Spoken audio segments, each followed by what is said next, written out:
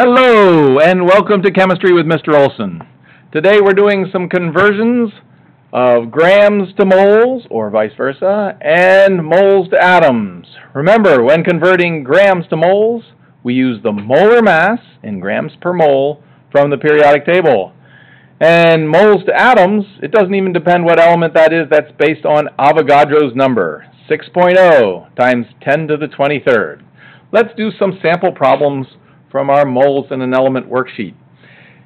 Problem 12. How many grams are in of 3.88 moles of helium? Well, let's start with our given.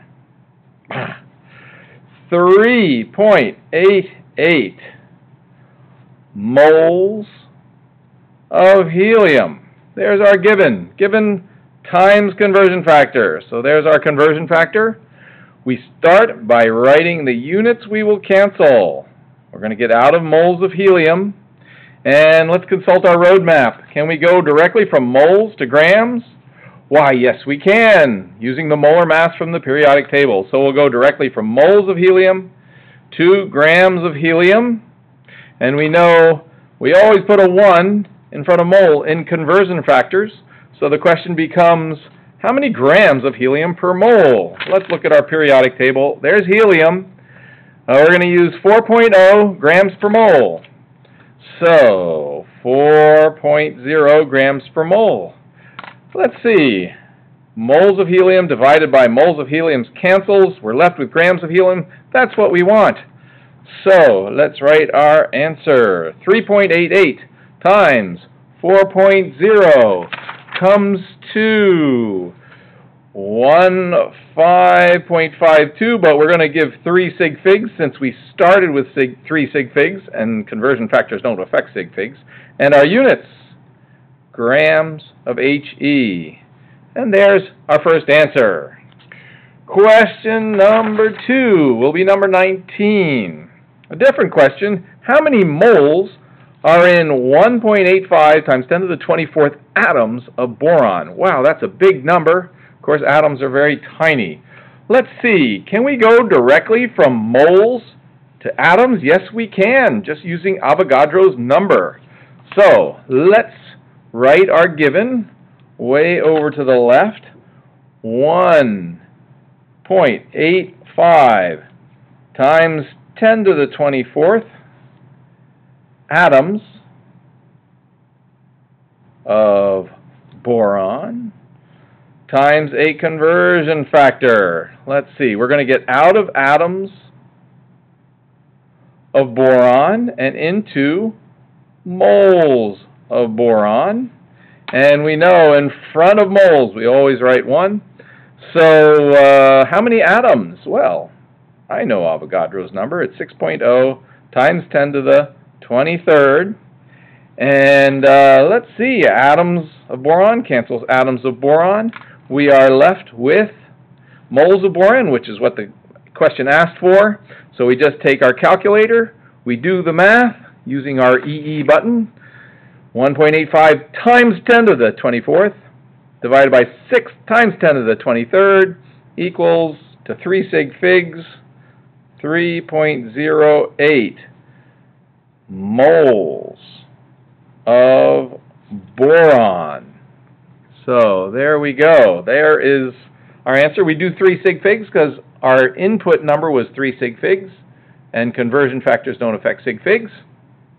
Okay, last question, number 23.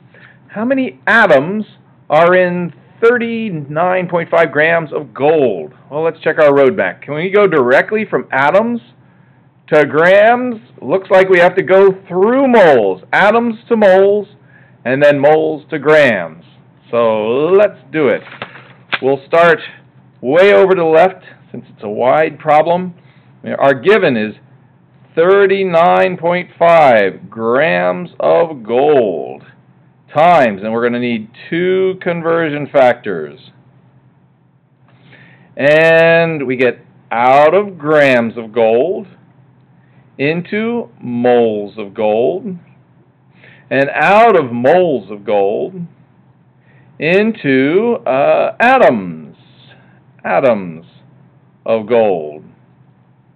All right, we know in conversion factors, we always put a 1 in front of moles.